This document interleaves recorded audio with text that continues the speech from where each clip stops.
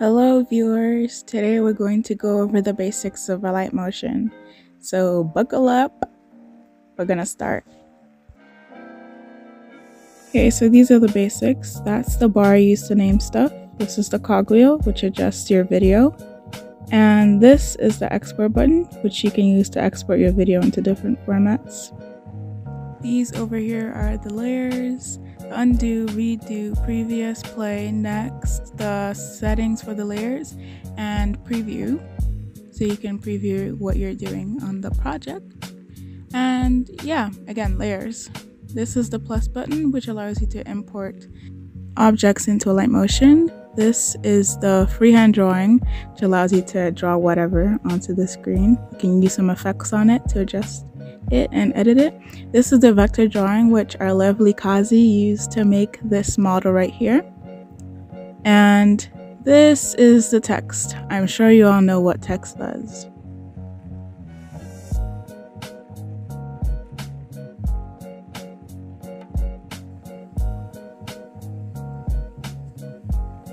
Before we get into any of the actual animating, here are some things you need to know first.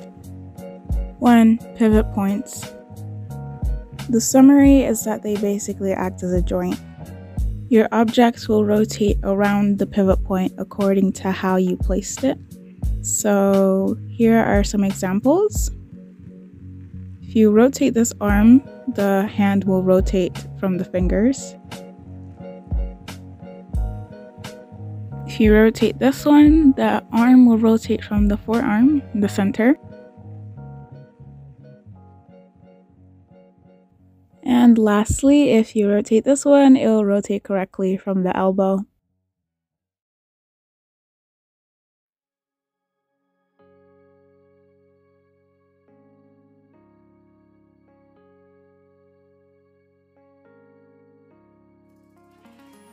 To move the pivot point, tap a layer, go on Move and Transform, and tap on the location icon on the left, and a dot appears on the middle.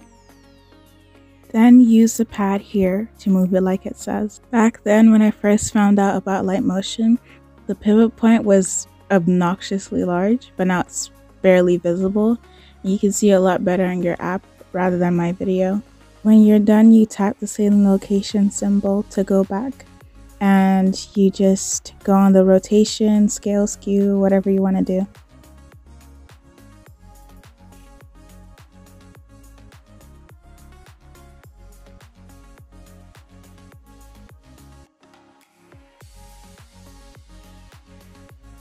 To group layers, hold one of these little things, images of the layers by the side, and tap the rest once it turns cyan like this and it has a tick.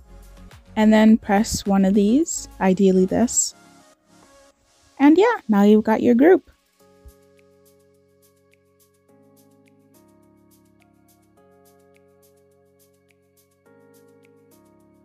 When you select a layer, anything within this box has a keyframe. To move body parts, ideally you go to Move and Transform. To add a keyframe, you press on this diamond shape with the plus in the middle, which adds a keyframe at the beginning of the layer. And if you scroll forwards, you can add a keyframe by tapping on the keyframe button or making an automatic keyframe by moving the rotation, the location, scale, or skew.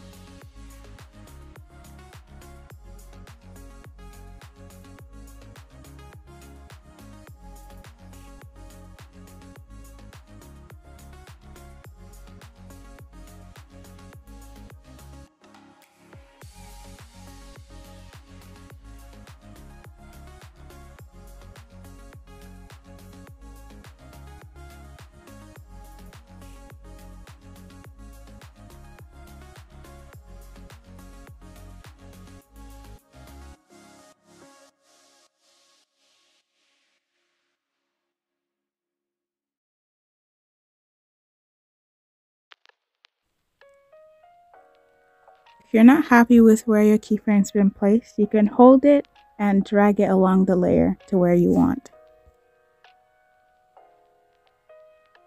To delete keyframes, tap on the keyframe button on the left like the way you added it. If you want to delete all the keyframes, hold the keyframe button and delete.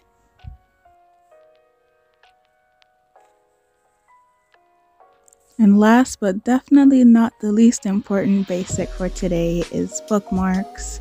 To add a bookmark, you tap on the time on the long white line that goes vertically across the screen on the bottom. Bookmarks are really helpful and important because using these two, you can move forwards and backwards quickly between them. Finally, put all this together and make an animation. Mine's gonna be about a character kneeling down. You can follow along, and if it's too quick, then you can use the playback speed from YouTube to slow the video down.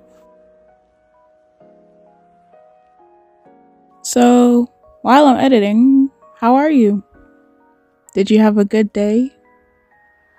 You know, I actually think that some of you might not actually bother to try this. It's kind of like watching a workout on the internet and they're complimenting you like, good job, there's only one workout left. And you're just sitting on your bed eating popcorn and accepting all the compliments. But if you try this, you will get better because practice makes progress. Anyway, please consider subscribing if you found this helpful. I'm going to leave a bunch of links to relevant videos on animation down in the description if you need them. Like parenting, because there was a bit of parenting used here, but the model that I used was from Kazi and she already parented all the body parts, so you won't really need to worry much about that. But I will leave some tutorials about that for you so you can use them. So yeah, is that all? Actually no, I think I have a new video coming up. It's going to be pretty short. It's a small announcement. I think you know what it's going to be about if you follow my Instagram at AvivaCheetah. You can also DM me on Discord, AvivaCheetah #6296. I'm not always available, but I have the account open on my laptop, so I'll be checking more frequently from now on. One more thing, please subscribe. We're so close to hitting 9,500 and I'm still stuck on 9,400. It keeps fluctuating up and down between 470 and 490. So please make me really happy and make my day. One subscription equals one prayer for Aviva. Thank you so much for watching and coming this far. Until next time.